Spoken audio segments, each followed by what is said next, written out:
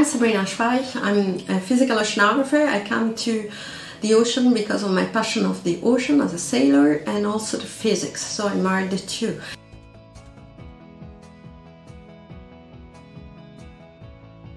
And very quickly, when I started to be a physical oceanographer, I discovered that the ocean has really a huge importance in climate, so I started to try to understand the ocean role in climate.